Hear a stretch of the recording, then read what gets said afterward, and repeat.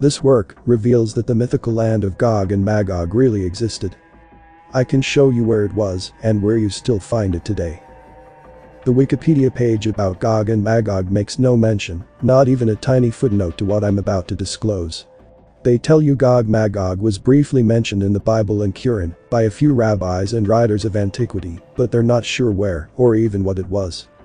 It took me only a few hours of research to pinpoint the exact location of Gog and Magog. I've introduced this pre-flood map, the Tabula Rajarina, in the video about Cairo, Babylon. If we snip out the far northeastern corner of the map, we get this.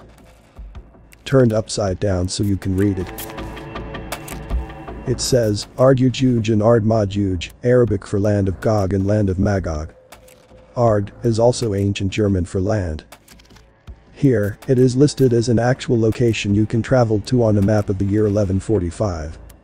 The inscription here says, the beginning of the mountain range Yajuj and Majuj, or Gog and Magog.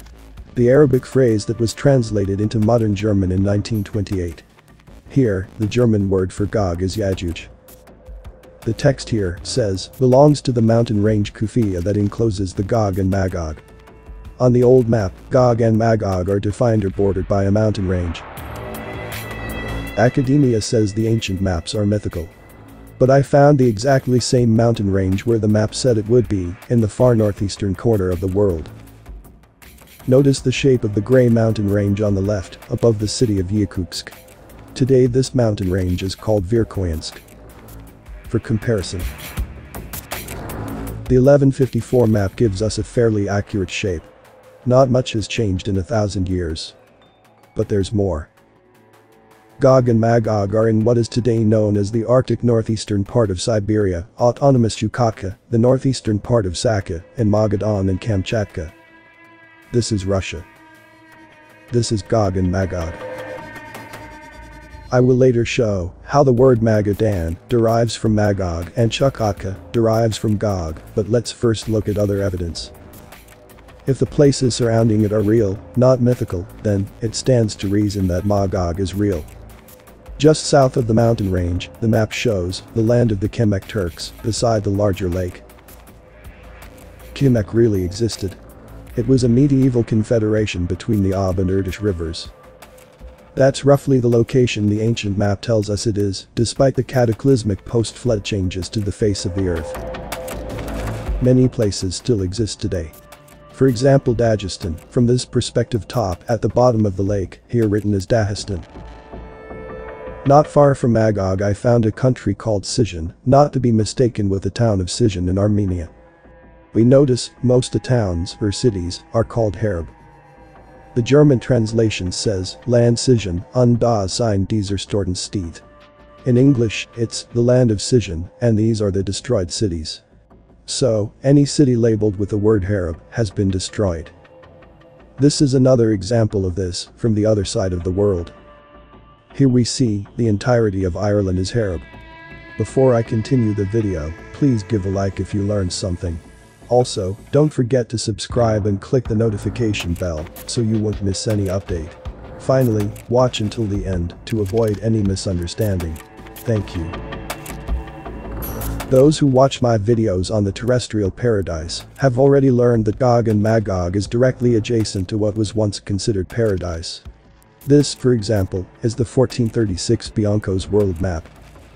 Notice that Gog and Magog is shown as a kingdom like any other, and, like on any other ancient map, it's in the northeastern part of the world. But on the 1154 map, we don't see the terrestrial paradise. We see Island of Hyancinths, is possibly a code for the same thing. In a previous video I said that this terrestrial paradise could be in Tibet because I was speculating that drastic earth changes moved the land circling the ocean further inward.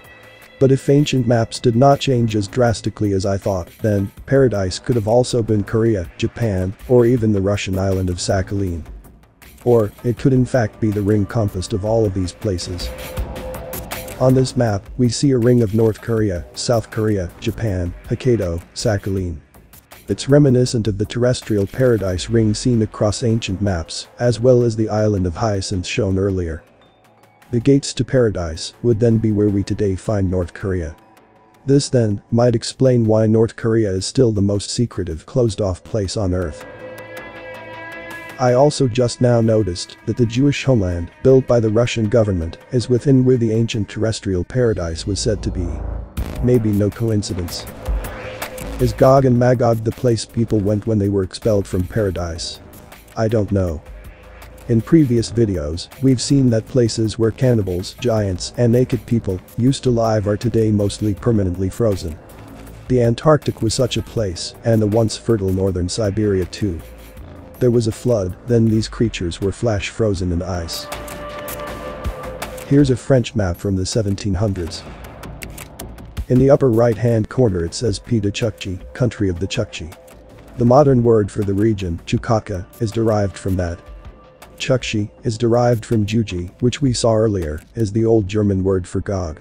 The Germans refer to Gog and Magog as Jad-Juji and Ma-Juji. Juji turned to Chukchi. And Chukchi turned to Chukotka. That's how the modern name of the region is the same as the old one. The modern region Magadan, then, is derived from Magog. Yes, the mythical Gog and Magog are still on maps with the same names. Yet, we are told nobody knows where these lands were. The Wikipedia page, at the time of this video, names all kinds of possible locations, just not the correct one. In the 1700s, the area was mostly empty, as it is today, even though it had been a fertile populated kingdom hundreds of years prior. We see one city, called Anadarsk. The place still exists today as Anadarsk on the river Anadыр, flowing to another town at the coast, also called Anadыр.